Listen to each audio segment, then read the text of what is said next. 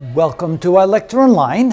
Whenever we have roots that are other than square roots, cube roots, fourth roots, fifth roots, and so forth, in the denominator we still want to rationalize them, but the technique is a little bit different.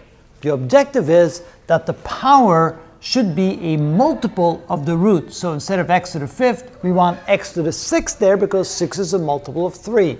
Here we want a 4 because 4, that matches the root. Here we want an 8 because 8 is a multiple of 4, and here we want 15 because 15 is a multiple of 3. So we're looking for the next multiple of the root.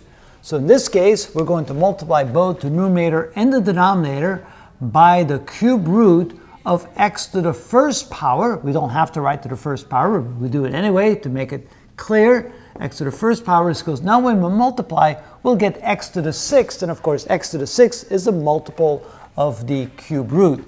So this becomes equal to 7 times the cube root of x divided by the cube root of x to the fifth times x to the first, which is x to the sixth, and 3 goes into 6 twice, so this becomes 7 times the cube root of x divided by x squared, because the cube root of x to the sixth, we simply take the power and divide it by the root, and that becomes the new exponent.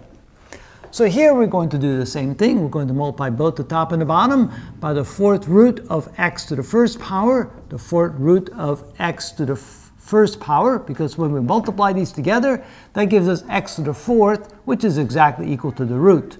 So this is equal to 2x times the fourth root of x divided by the fourth root of x cubed times x, which is x to the fourth. And of course we divide 4 by 4 and we get x to the first power in the denominator. So this is equal to 2x times the fourth root of x divided by x. And of course the x cancels out, so this becomes 2 times the fourth root of x.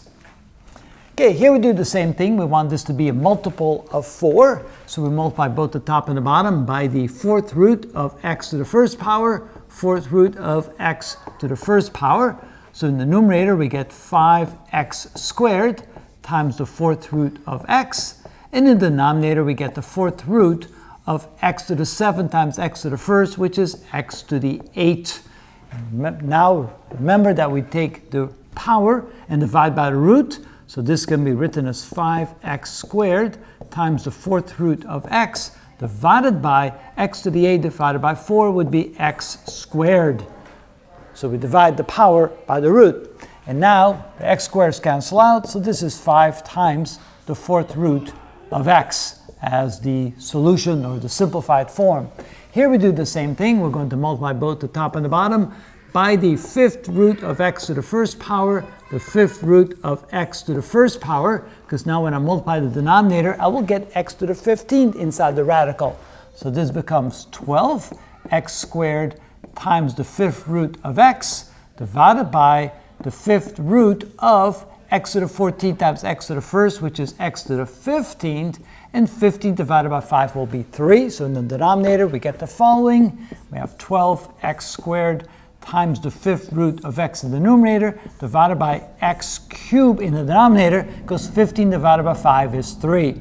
Now we can simplify here, so this becomes equal to 12 times the fifth root of x.